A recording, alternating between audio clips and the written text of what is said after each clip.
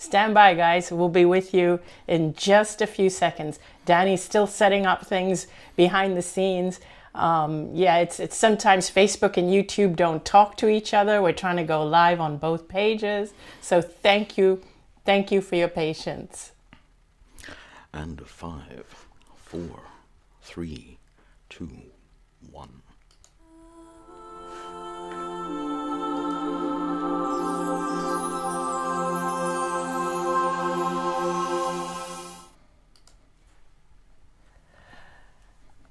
Hi, and welcome to this week's show. And thank you for your patience. Sorry we were running late today. So first of all, if I would like to wish everyone a happy Diwali if you celebrate it. It's the Indian Festival of Lights, which is the biggest celebration of the year for Indian people and in India. So if you celebrate it, I just want to wish you all a happy Diwali. And thank you everyone for your Diwali greetings to me. Yay! So today, if you have any questions, I would love for you to submit them. But I also want to tell you that sometimes it's really hard to find the questions because they really skim by really fast. So Danny and I are both going to look for questions. And I have my iPad here so I can see if I can catch some and he can see if he catches them. But when you're actually doing a live, it's very hard to catch the questions as they are skimming by. But what I do is that I do check back later, and many of your questions actually inspire me for future videos. So please post them because they do inspire me, but please don't get offended if I don't spot them during this particular Facebook Live. So today, what I really wanted to talk about is self-love in relationships, because one of the questions that comes up pretty often is people ask me, or people write in and ask me the question that if I didn't love myself at all, or if I was so depleted and such a people pleaser and a doormat, how did I attract Danny? Which is a great question. I've answered it before, but I'm going to answer it again, but maybe in a slightly different way. Oh, and by the way, today I have a different unicorn mug. So just to show you my morning tea mug. This one was gifted to me by my social media manager, Milena. Hi, Milena, if you're watching. Thank you for your mug. So I'm going to try and use a different one every time and see how many mugs I have. And I actually have a lot of mugs, by the way, and cups and teacups. Oh, and by the way, many of you have sent me amazing photos of your teacups and mugs, and they're so cute and beautiful. So back to how I attracted Danny. So during that time when I first met Danny, I was going through a bit of a rebellious stage. That was when I had run away from the marriage, and I had decided and told my parents that I was not going to marry an Indian man because I didn't believe in the whole arranged marriage system, and I didn't believe in the whole dowry system. And I was going through a very rebellious phase in my life, and I was a huge fan of Cyndi Lauper, and I would dress like Cyndi Lauper. And so because I was completely rejected and ostracized from my culture and my community for having run away from an arranged marriage, I started to work, I started to get involved in a career.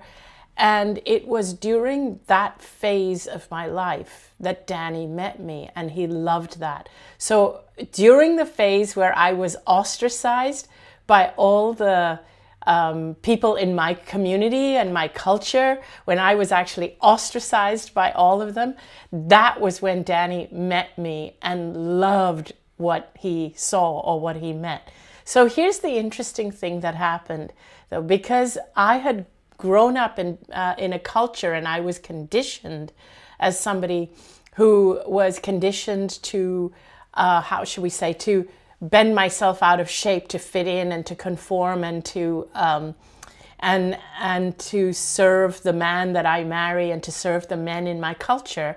So when I went through this whole arranged marriage thing, and by the way, even the arranged marriage, breaking up from that, although a lot of people believe it took a lot of strength to do that, what happened is that I was engaged for a long period of time, And I could have got out of it any time during that time. But the fact that I ran away at the last possible minute is also a very typical trait of a people pleaser.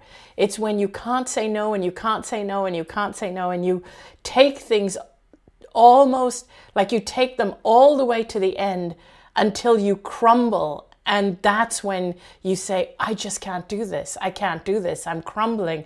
And you should have said no much, much earlier.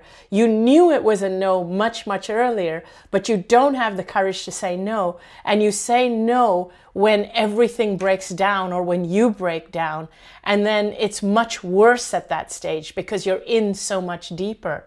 So people who can't say no, people who are people pleasers, tend to say no only after they've crumbled, only after it's really late. And so basically they're in a situation that's even worse than had they said no right in the beginning, when they really felt, when their heart said, oh, I should be saying no now. And it's like, no, but how can I? I can't. I have to bend. I have to cave. So that's how it was for me. I literally ran away when it was like my own system, my own body was breaking down and I couldn't go through with it. I actually developed an ovarian cyst and I had physical symptoms, and so it was a whole thing. And so anyway, when I realized that I was rejected from the community, that brought out my rebellious side, and I decided, who wants them anyway? And it's almost like a self-protection. And so I'm sharing this because maybe some of you will relate to it and how I attracted Danny. So Danny was actually attracted to that rebellious side, but I did not know that. And so after we got together and were dating, I then started to feel that, wow, he loves me so much, but I didn't feel worthy and deserving of that love. And so we did get married, but even during our marriage, it was almost like my lack of self-love was, if you're in a relationship where you have one partner, whoever it is, one partner that doesn't love themselves and the other one that loves them tremendously, what happens is the one that doesn't love themselves feels that they are unworthy and undeserving of that love. So I felt I was unworthy and undeserving, and I was constantly feeling burdened by it and obligated that I had to reciprocate all the time. I wasn't just being myself. I felt love was something I had to do. I had to keep repaying him. I didn't realize that all I had to do was love myself and fill my own cup, and that would have been enough. And to just accept the love that he was giving. But instead, the love that he was giving me actually burdened me. And what happens sometimes when we're in that situation, excuse me, I was in Omega teaching all week, and it was an amazing retreat. But unfortunately, because the weather was so cold, I seem to have developed a bit of a sore throat. So what happens, unfortunately, sometimes when we're in a situation where our partner loves us so much and we have no self-love, we find it hard to receive. So what does lack of self-love do? It makes it very hard for you to receive because you don't think you're worthy and deserving of receiving. And when you are being showered with love, you feel obligated, you feel burdened because you don't feel worthy of receiving that love. So that's what it started to do to me. I also felt that like I was an imposter, that I had to keep working on myself. So that was the other thing. I constantly felt I had to keep working on myself to do more and to be more. And when we were married, I wanted to fit into our cultural version of what a married couple should be. So I started to try to be this subservient housewife. But with Danny, that's not who he wanted. That's not who he married. He was so hilarious. Like even when I met him, just to share a funny story with you. So when I had run away from the arranged marriage, one of the rumors that went around our entire community was that I was spoiled. and that I was spoiled and I had expected too much. And the rumor was that the reason I didn't get married was because I didn't want to do housework, which was really funny because the way I had been feeling was that I was only wanted to do housework. And so anyway, so the rumor was that I was someone who was spoiled and could not and would not do housework. So interestingly, when Danny and I were dating, I was really worried that he'd heard all the rumors. What I didn't realize was that he loved me more because of what he was hearing about me. So one day I said to him, have you heard all those rumors about me that, that happened after I ran away from the other marriage? And he goes, yeah, absolutely.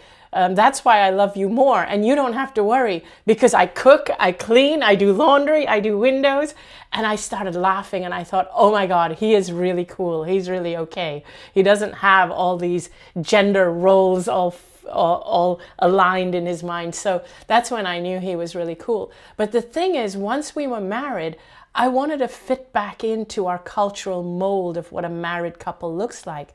So when we were around people and he was being his usual self, he loves to be in the kitchen and he loves to do stuff with me. Like if we were entertaining at home, I would always shoo him out and say no, because I was embarrassed to let people in my culture see that I wasn't the one doing all the housework. I was embarrassed to let them see that. And he didn't like that side of me so much. He said, what is wrong? Just be yourself. Why can't you accept that this is how we are? This is the way we do love. This is the way we couple. So there were many instances where it was almost like I was pushing him away. But when I was pushing him away, it was me not being myself. It was me not being myself. Where I feel really blessed was that he saw through that. And he saw who my soul really was. My soul is someone who is a bit of a rebel, who is a bit of an activist, who is somebody that is a bit of a disruptor in the world. That is who my soul is. So I was so blessed that he saw through my soul. So that may be the case for me, but I can see how had I not met Danny, it would have been very, very easy to attract and be married to the wrong person. I mean, I almost did. I have had my fair share of the wrong kind of relationships in my life. And so when I had the near-death experience, and that freed me to completely be myself, my disruptor self, my rebellious self, and it freed me to share my voice, that was the person that Danny had fallen in love with. He was already in love with that person. That's why he was able and has been able to support me through this journey. Now, had I married someone who loved the person I was trying to be and mold myself into being, then it wouldn't have worked after the NDE.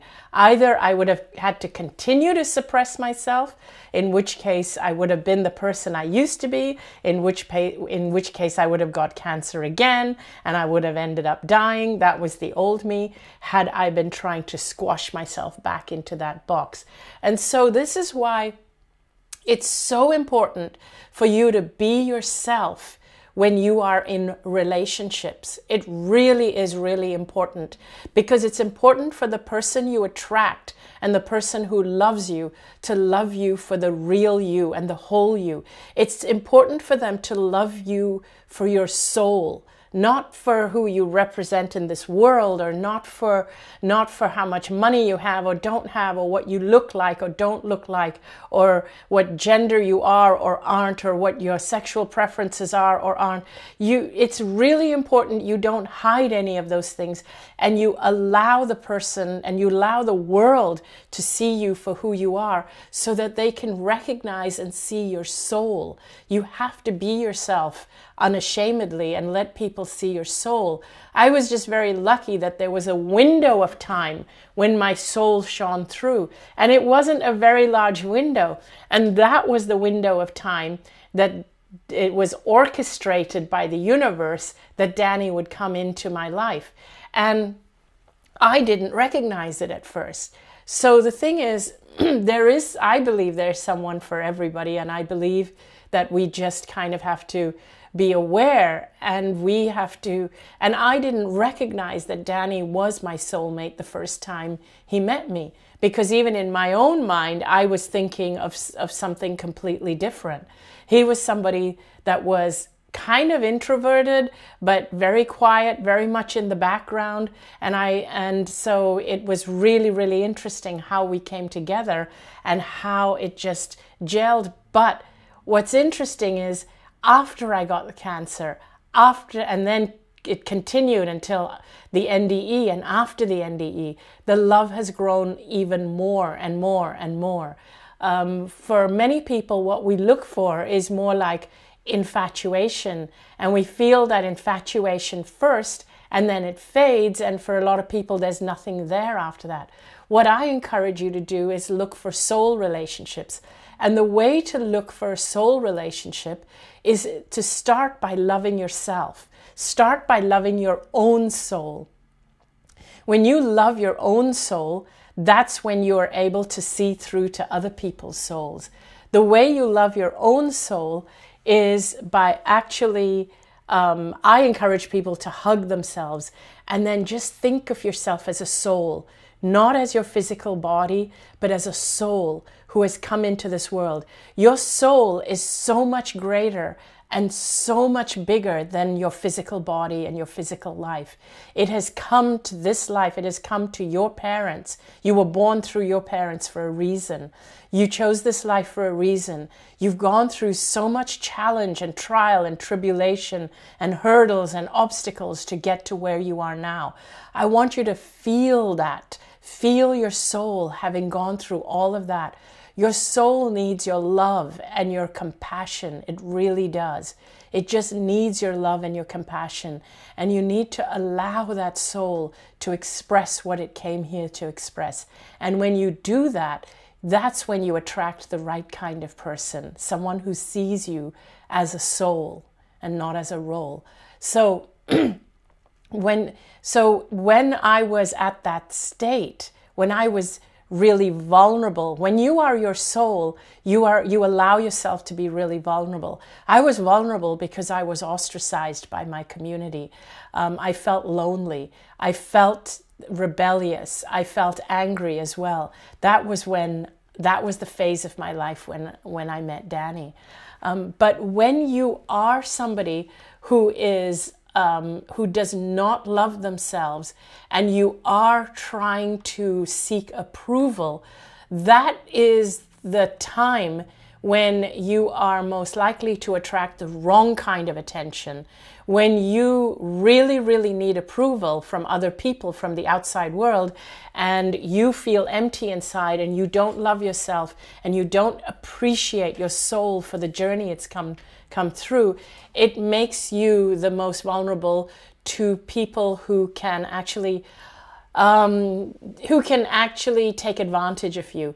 You can fall for scammers. I have fallen for people in the past, way back when I needed approval, for people who just said all the right things, did all the right things, but just wanted something from me. And in one case, it was a guy who just wanted money. I mean, I'm not saying I was super wealthy, but he just wanted my money and whatever I had in my bank account. He was constantly saying that that he will take care of me. This is only a temporary situation. It's really temporary. And that he will, once he gets the money, he will shower me and tenfold for everything that I'm doing for him. And he would buy me flowers, and he would do all this kind of stuff. But he was constantly asking me to transfer tons of money into his bank account. And because I was so addicted to his approval and to his the love and the attention he was showering me, I continued to do that. Now, when you love yourself, and when you love your soul, and when you honor your soul will see all the alarm bells in that, because he was a total scammer. Because what actually tipped me off was that I started hearing from other people that he was doing the same with them. And so this happened to me when I was in my 20s. And so this kind of thing, I don't want to blame the victim. These kind of people need to be stopped, and they need to go to jail, and they need to be exposed, and they need to be shamed, and all of that stuff. Absolutely. But I also want to tell you that when you love yourself, and when you love yourself, what happens is when you love your soul, you start to operate at a higher frequency. You realize that your soul is valuable and that your soul is here to share its light and to share its message. And you stop bending yourself out of shape to get the approval of other people. You stop being so accommodating to the point that it's detrimental to you. That's what happens. And you start seeing people as souls as well. And you start attracting people who are a match for you. So the really shortcut is to be aware that we are actually energetic beings. What is a soul? A soul is an energy being. You are that primarily. You are that more than you are a physical being. So if you focus on your soul and your energetic being, the more that you love and appreciate your soul and the journey that you've been on, the more you are expanding your energy. The more you focus on expanding your energy, the more that you will attract people of that same energy. So you will actually be operating on a higher frequency, and people who match that frequency are the ones you will attract. When you don't love yourself, and when you're constantly judging yourself, and you're judging your soul, and you're beating yourself up, and you're seeking approval, and you're doing things, you're being a doormat just because you want everybody's approval, your energy shrinks right down. And when your energy shrinks right down, you attract people of the same energy, of the same frequency, who are only there to actually perhaps to take advantage of you, or who are also depleted, so they need energy from other people. So the only thing you have to do is to increase your energy. The other thing I want to say is that if you are an empath and if you are highly sensitive, you are the most vulnerable to giving your energy away to other people and depleting yourself and then bending yourself out of shape for other people. And the reason is because empaths and highly sensitive people are other people focused. It's very difficult for empaths to focus on themselves and to focus on loving themselves. They feel uncomfortable. It's very difficult for empaths and highly sensitive people to receive. They feel uncomfortable receiving. They love giving. They just love giving. They love doing for other people to the point where they forget about themselves, and then they deplete their energy, and then it becomes detrimental to themselves. And when they deplete their energy, that's when they become vulnerable to people who come and swoop in and give them the wrong kind of love. And also, there are people who are very other focused, which is usually empaths and highly sensitive people. Then there are healthy people, which is great, who are balanced, who feed themselves and they take care of other people, which is great. And that's what you're striving to be, really balanced. Then there are people on the other end of the spectrum who are very self-focused. And the ones who are very self-focused are the ones who are looking for the ones who are highly other people focused. So this is why those who are other people focused have to balance and start focusing on self. Otherwise, you may attract someone who is highly self-focused and who does not focus on other, who will want someone like you in their life so that you can be there purely to serve them. Those are the kinds of people I mostly attracted until I met Danny. That is why being engaged, being in an arranged marriage depleted me, because I used to attract people that were purely self-focused, because purely self-focused people are extremely attracted to people who are purely other-focused, and purely other-focused people are very vulnerable to being attractive to those who are purely self-focused. I hope that made sense. And really, if you want to use different words, other-focused are are empaths and highly sensitive people. Self-focused are narcissists. but most people are just regular, balanced people who are in between. So now I'm going to look for some of your questions. And by the way, next week, I won't be doing a Facebook Live, unfortunately, or the following week, but I will be speaking in Sedona next weekend. And if you're in Sedona, I'm doing a workshop on Monday, not tomorrow Monday, but a week from now Monday. I would love for you to join me. There's still some seats left at my one-day workshop in Sedona on Monday. I'm going to include a link so that you can check it out. Also, in May of 2020, that is 6 months away, in May of 2020, a couple of my friends, Emmanuel Dager and Sunny Dawn Johnston, we've got together and we've created a beautiful, magical healing event in Sedona. It's a 3-day retreat where we're going to cocoon you away for 3 days. And it's going to be magic with meditation, with music, with healing, with teachings, just everything that we can think of put together to make it a beautiful, relaxing, healing retreat in Sedona. That's in May, and I'm going to include a link below, so do check that one out as well. Now I am going to check on your questions and comments, and I'm going to turn to Danny to see if he's found any, and I'm going to see if I can find any. So let's see, because it's not the easiest thing to find comments and questions, but I really appreciate you all tuning in. Thank you for tuning in. Danny, do you see any questions? Because this thing doesn't scroll very easily. I'm looking through here. There is one thing that has to be addressed very, very quickly. Yes. Somebody did point out, Christina Piero says that she's looking. YouTube claims to have you live right now, but of course you're not live. So yes, YouTube is having a little bit of a problem this morning, so it's not actually broadcasting us. Oh. So for anybody who is tuning in on YouTube, unfortunately this morning it didn't quite work. We do apologize, and I'm going to try and find a solution for 2 weeks from now when Anita's back doing her Facebook Lives. Yes. Oh, and the following week I'm in New Mexico. So I think the next 2 Sundays we're not live. So next week I'm in Sedona, and the following week I'm in New Mexico for the Scientists, Sages, and Spirituality Conference with some wonderful friends of mine, Joe Dispenza, Bruce Grayson, Bruce Lipton, and Greg Braden. So that's going to be a lot of fun too. Now, for some reason on my iPad, it says comments are disabled. I have no idea why it's doing that. It's because Facebook doesn't want you to see all of the comments that people are writing. Aha, I think I can see them now, I think. Well, I'll read the comments to you. Yes, please. I love you and Danny so much. Yay. Another one says, Thank you. Thank you, Anita and Danny. There's another one that says, thank you, Anita. There's another one that says, love your message. There's another one that says, thank you for sharing. Yes.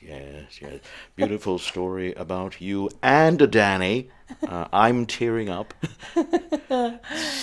So, see, it's time you have your own show. Absolutely. I think it's time. I think that's a message for you. Exactly. Time to have your own show. Exactly. In the meanwhile, ladies and gentlemen, excuse me while I cross the camera, and I will give you this iPad, which does have all of the comments. Oh, yay. So it's got the comments. Indeed it does. So maybe... I'm going back. No, you can stay here. Well, look. You can say hello. The only thing people can see of me is my index finger. Hello. Yes, they can actually. You're right. All right. I'm going to cross the camera again and go back to my little hovel behind the cameras. Oh, somebody's saying that my live video was disrupted due to some glitches. Okay, so if it's disrupted, just go back and watch it again. It's going to be there like permanently. So thank you for your comments. Oh, thank you. Your comments are so beautiful. Linda Fusco says, I'm so amazed at how parallel this is to my husband and I. Yay, yes. So we attract our true soulmate by being ourselves. Michelle Lerner Myers says that. Yes, you do. You attract your true soulmate by being yourselves. Thank you. Diana Wild says, hi, Anita from the UK. I love hearing from where in the world you are. I love hearing that you're from so many different countries. We do this now in the morning, trying to catch as many different time zones as we can. But I wish there was a way we could still catch Australia, and also Hong Kong. It's really late at night in Hong Kong and super early in the morning for Australia. And let's see. And when is the new book coming out? Joshua Carr asks, when is the new book coming? It's coming out next year. So the new book, I have titled it Sensitive is the New Strong. The publishers, I don't know if they like the title or not, but I'm going to wait and see. I like it because it's a call for sensitive people to step up, because one of the things I believe is that the reason why there is so much stuff happening in the world that is not great, like the world is in such a mess right now, is because all the sensitive people are staying back, because we feel sensitive people and empaths are kind of feeling like, oh, I can't handle this. And then we go stand in the wings. But because we can't handle it, the people who are not sensitive, who are not empaths, the ones more at the other end of the scale, the ones more at the narcissistic end of the scale, are the ones who are stepping out and taking all the leadership roles. And one way that we can stop them is if we stepped out and showed people what it means to have a more sensitive world and a more sensitive planet. Because I still can't believe that we are okay with spending tons of money on technology to kill each other, but we don't spend that amount of money to feed each other. There are still people in this world who are starving, who are hungry, and countries that are being exploited for the development of other countries. And those wealthy countries just spend on nuclear weapons to eradicate countries instead of helping.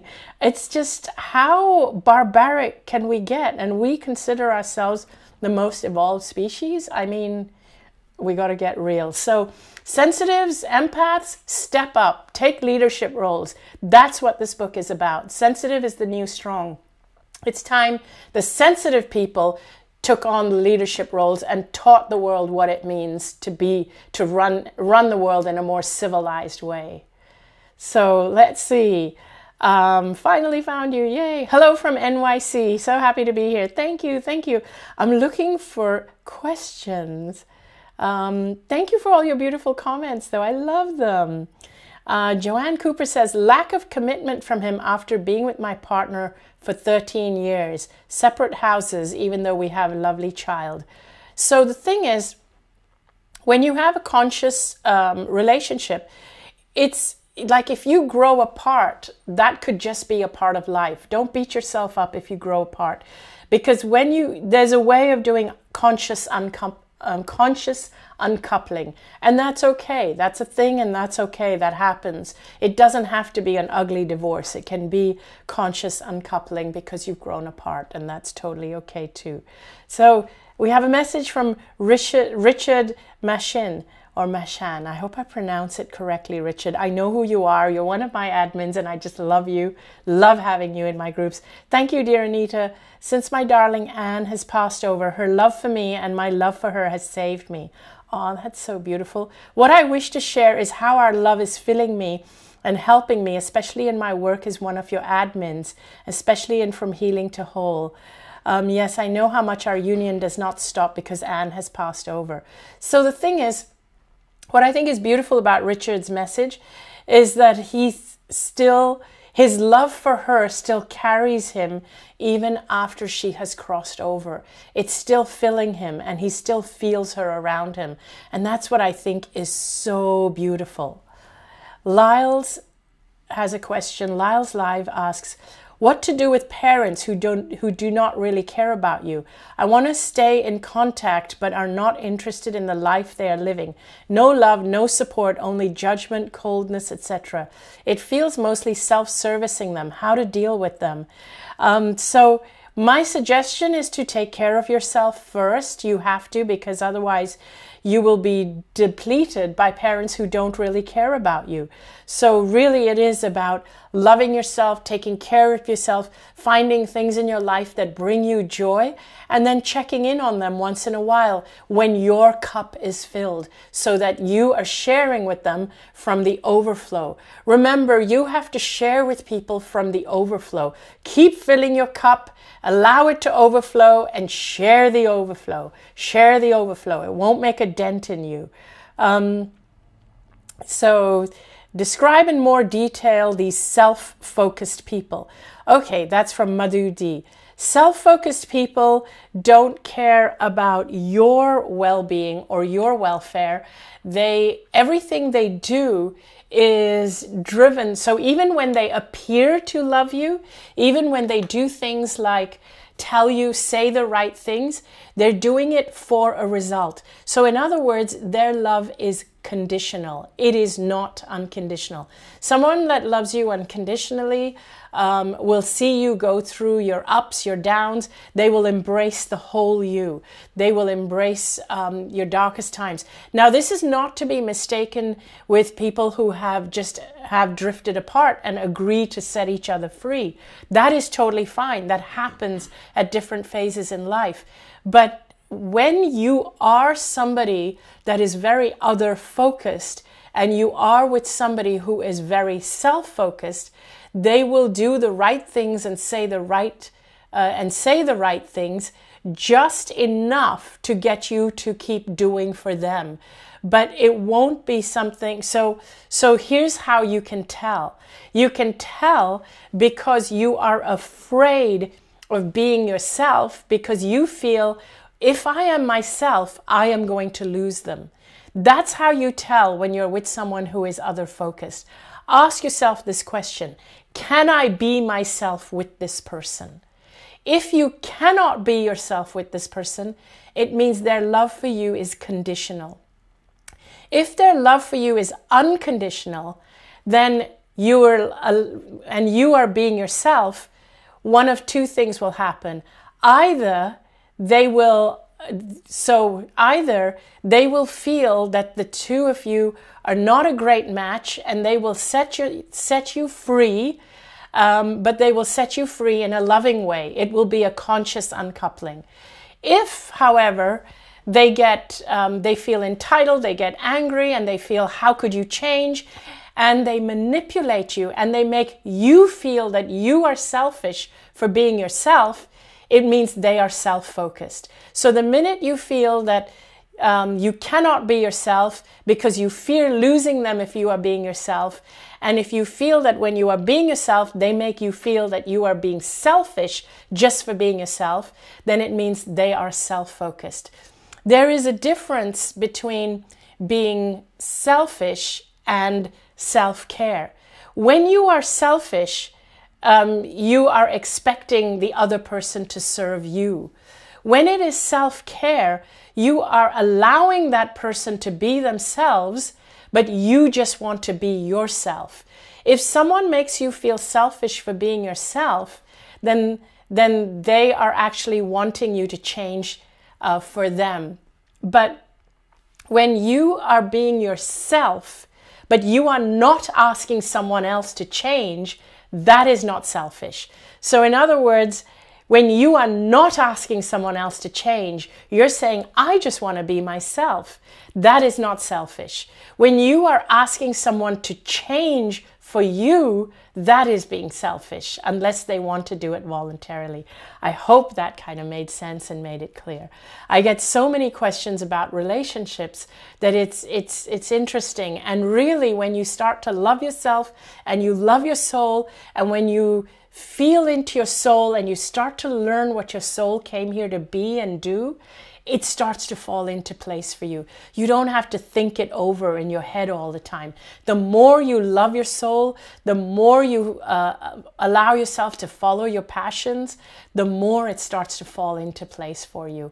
So I'm going to say thank you. Thank you so much for tuning in. I'm going to look back and read all your comments, and I so appreciate your beautiful comments.